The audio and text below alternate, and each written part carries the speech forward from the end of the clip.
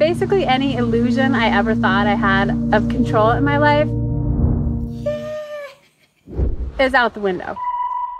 I just have to strap in and hang on for the ride. 2, 1.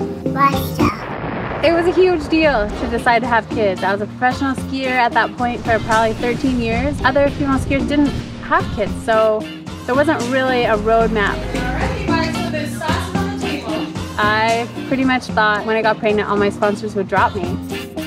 Once someone decided to have a family, kind of within the ski industry, was like, oh yeah, well, she's a mom now, so.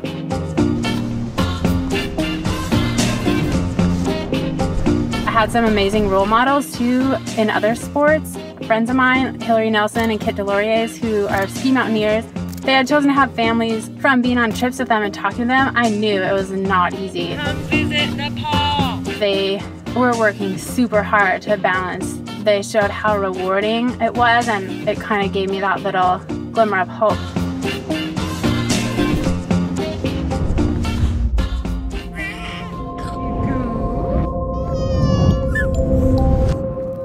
Now we have 2 little kids, and it's been one of the biggest perspective shifts I've ever had in my entire life, and I'm trying to navigate how to be the best person guide that I can be for them.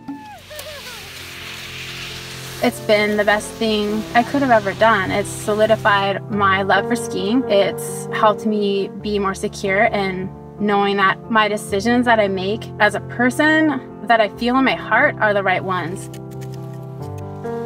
If I listen to myself, then somewhere deep down, I do know what's right.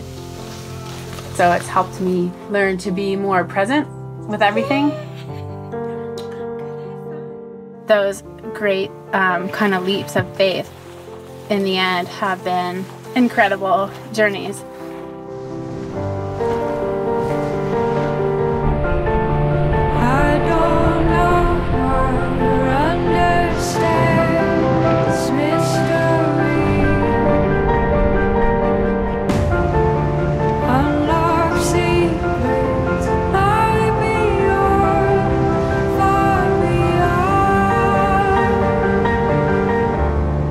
So yeah, I can't imagine a more non-essential job than skiing, especially right now. But I think we're all learning that it doesn't matter what job you have, our jobs are essential to us, and our passions are so important.